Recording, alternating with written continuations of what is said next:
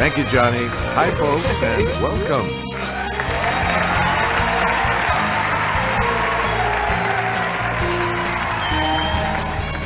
This is Jeopardy!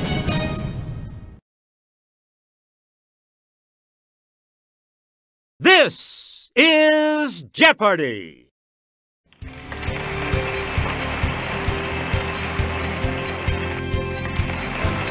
Let's meet today's contestants. Player 1, Player 2, Player 3, and now, here is the host of Jeopardy, Alex Trebek. Thanks, Johnny. Welcome to Jeopardy, everyone. Good luck to all three of you in this Jeopardy round. The categories for the Jeopardy round are: what's the word? Olive oil. Manimal. The Summer Olympics. Historic women. And Bible belts. A lot of clues, a lot of categories. Player 1, make a selection. On a snail, an onomatophore is a stalk with this at the end. Yes, Player 1.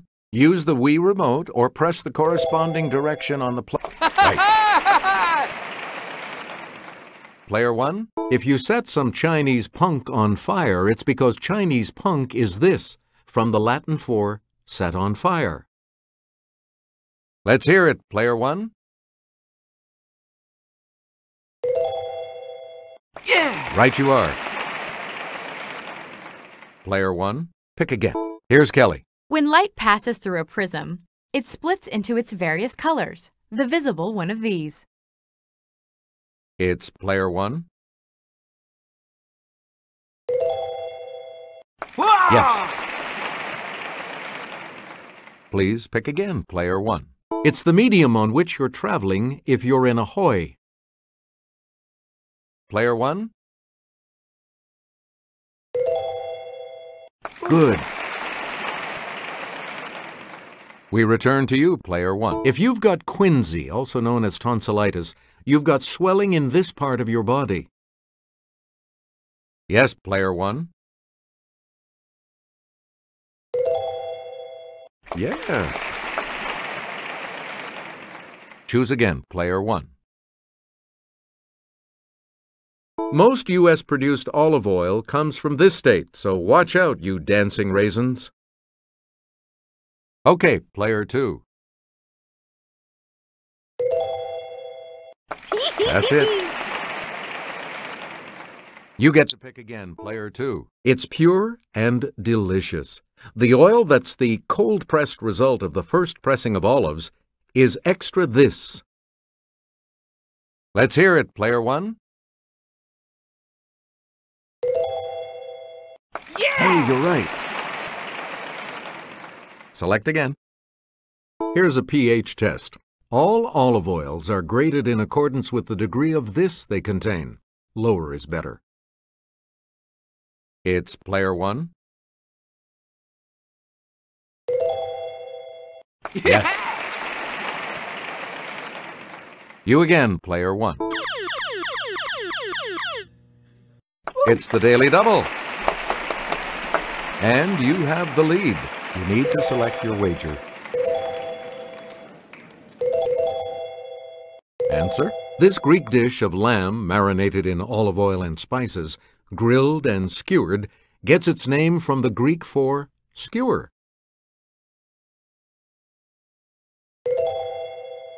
That puts you even further ahead. Player 1, back to you. This LA Area Institute's famed olive walk is harvested for olive oil named for the school. Player 2. That's correct. You get to pick again, Player 2. In a Rudyard Kipling story, one of these animals saves a family from a deadly cobra. Okay, Player 1. Correct. Player 1, you pick again. A rhesus or a macaque? Player 3.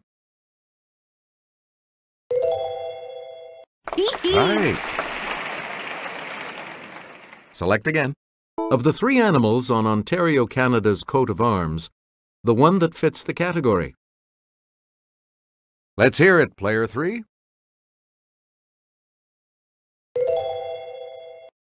Right. Yeah! Player 3, pick again. The scarlet species of this tropical flyer is known for its brilliant plumage and strong voice. Yes, player 2. That's correct. Choose again, player 2. We're sure you'll just love Ondatra zebethicus, this rodent. It's player 1.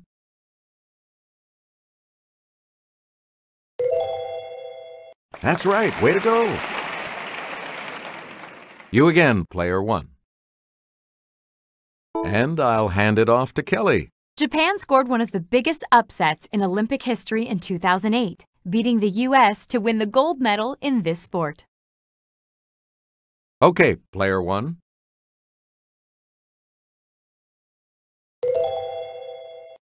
Good for you. Player 1, back to you. A platypus was one of the mascots of the 2000 games held in this city. It's player 2.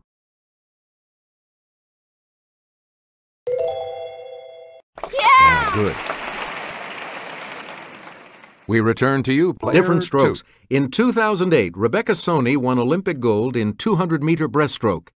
Natalie Coughlin in 100-meter this. Yes, player 2.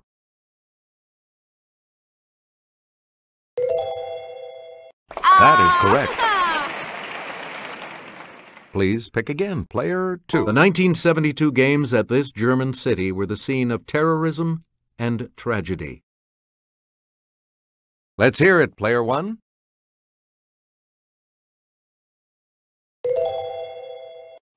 Good.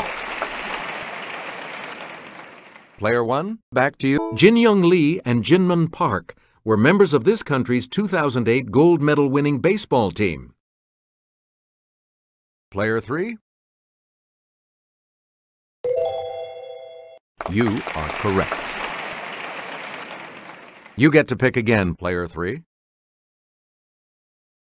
This Secretary of State, whose first name is from a musical term, had originally planned to be a concert pianist. It's player 2.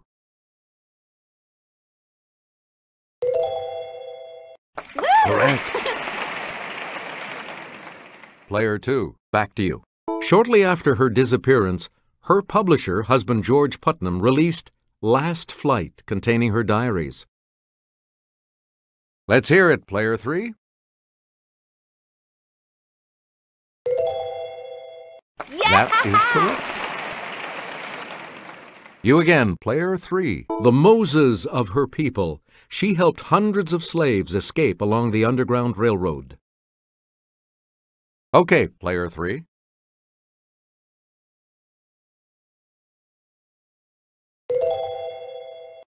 You got it. Player 3. She met her beloved teacher Anne Sullivan in 1887. Yes, player 2. That is correct. Player 2, you pick again, please. This first American woman in space heads a company geared to girls who are interested in science and math. Player 1? Yes. Choose again, player 1. In the Sermon on the Mount, Jesus says that if someone smiteth you here, offer also the other. Yes, player 2.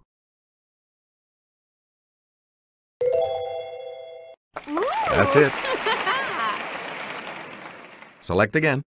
After striking down his brother in Genesis, this man said, "My punishment is greater than I can bear."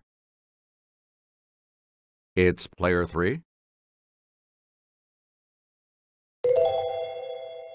That's right. Way to go.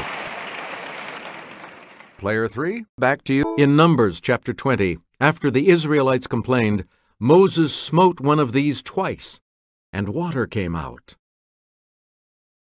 Okay, Player 3. Correct. Please pick again, Player 3. In a book named for Moses' successor, this man smites the Gibeonites, the Hebronites, and the Eglonites. Player 2.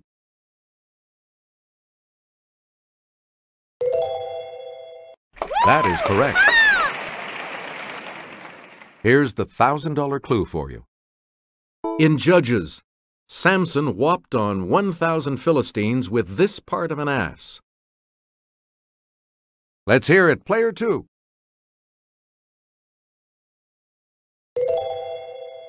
Yes. Player 3 will select first in Double Jeopardy right after this.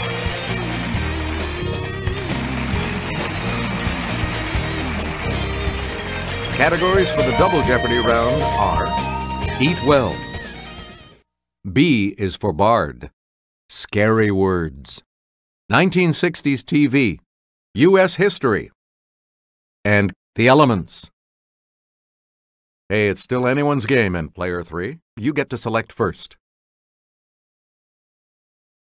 Eat a salad with this vegetable that can be classified as butterhead, crisphead, leaf, or romaine. It's Player 1.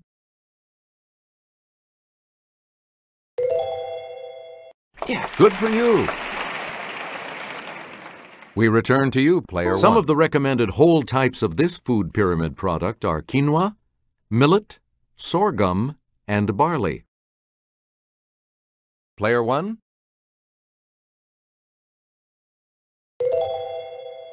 Yeah, good. Player 1, back. Among legumes, a good source of protein are peas and this type of seed, such as the pinto, white, or black variety.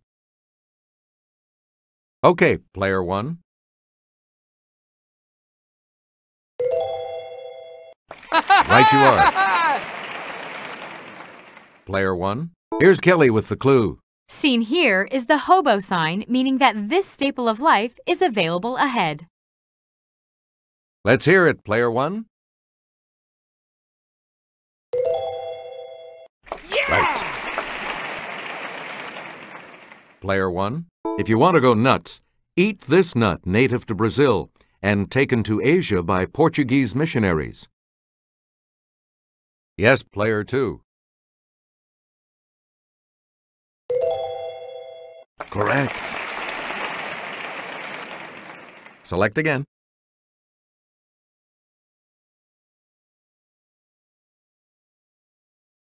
Gassy surname of Sir Toby in Twelfth Night. Let's hear it, Player 3. Right. You again, Player 3. This ghostly guy is described by the witches as lesser than Macbeth and greater. Yes, Player 2.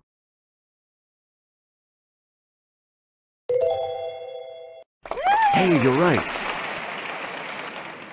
We return to you, Player 2. His downfall was at Philippi. It's Player 2. Good. Please pick again, Player 2. Answer? One of the daily double. You're in second now, but with an opportunity to catch up a bit. What'll it be? The clue. At the end of Much Ado About Nothing, Benedict quiets this love of his with a kiss.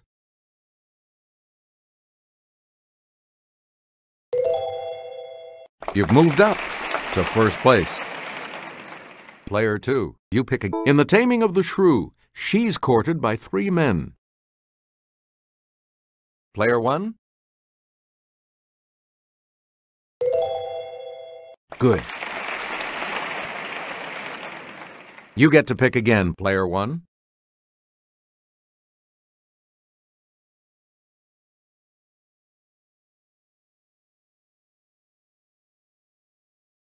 Bibliophobia, a fear of these, might hurt you if you want to continue your studies. Okay, player 2.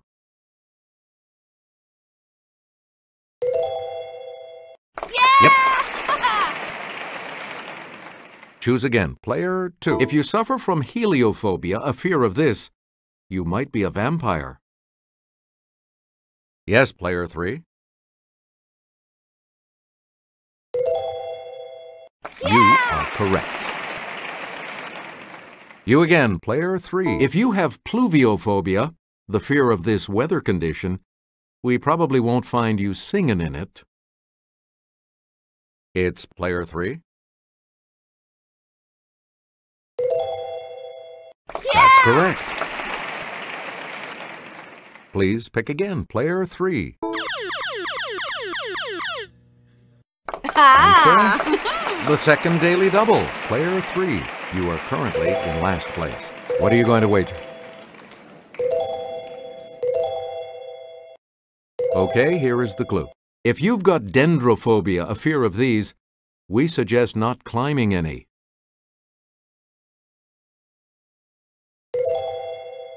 You got it. Player 3. If you have stygiophobia, derived from the river Styx, you have a fear of this, so act right. Player 1. Right. Player 1, you pick again, please. First aired on September 30th, 1963, Opie the Birdman has become a classic episode of this sitcom. Okay, player 1. Yes. We return to you, player 1. The never-used lyrics of its theme song were written by Gene Roddenberry. Let's hear it, player 3.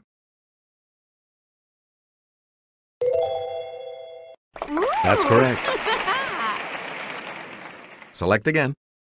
On The Addams Family, Ted Cassidy played not only Lurch, but this disembodied hand as well. Yes, player 3.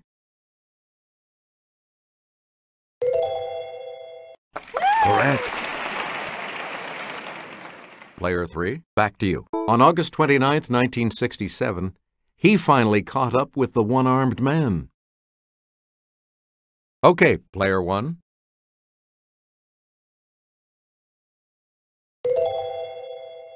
That's it. You get to pick again, player 1. In 1964, Mary Tyler Moore won her first Emmy as this new Rochelle housewife. It's player 3. Yes. Choose again, player 3. On August 21st, 1959, it became our 50th state. Player 1.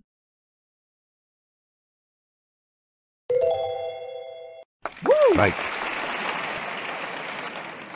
Player 1, back to you. In 1963, he spoke of his dream that his children would one day not be judged by the color of their skin. Let's hear it, player 3.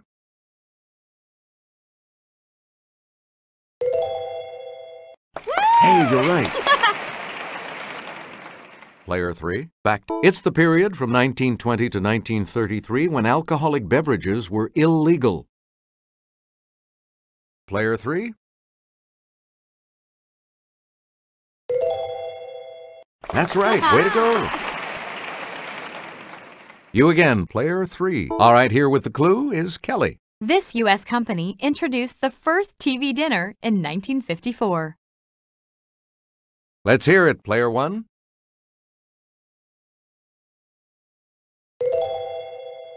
That is correct. We return to you, player 1.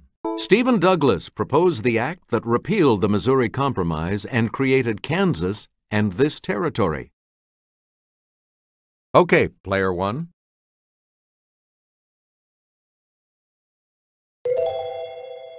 Right. Please pick again, player 1. Because sound travels 2.7 times faster in this gas than in air, inhaling it makes your voice higher. Yes, player 2.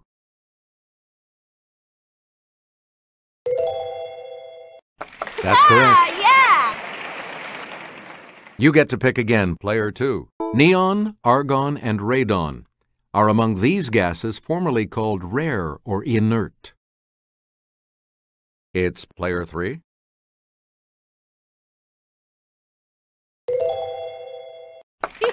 Good. Choose again, player 3. Superman knows its atomic number is 36. Yes, player 3.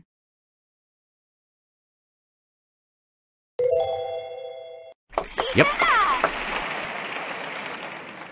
Player 3, you pick again. This very hard metal is named for the children of Uranus and Gaia. Player 2.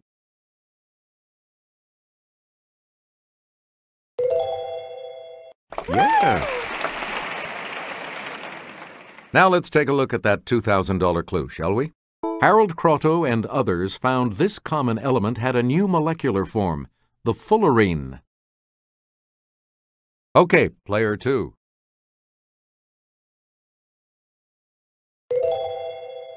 You got it. I'll see you all for Final Jeopardy in just a moment. Now, Final Jeopardy coming right up right now with this category. Traveling the globe. Please enter your wager.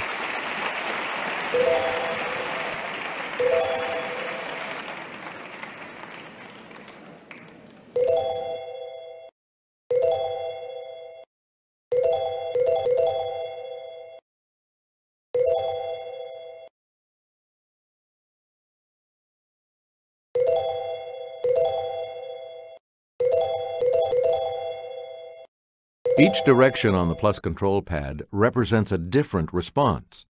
Press a direction to select an answer. Here's your Final Jeopardy clue. Flying due west from Los Angeles, it's the first foreign country you would reach.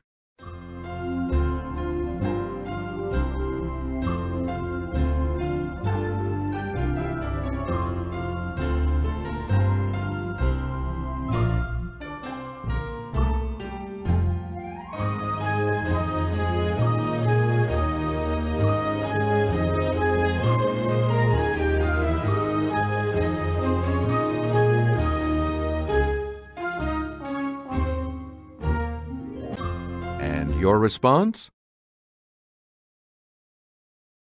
With that correct response, you will gain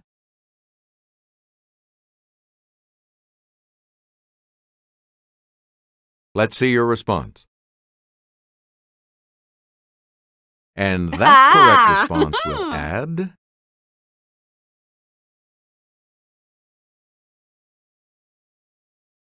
What did you put as your response? And this correct response will add how much to your score?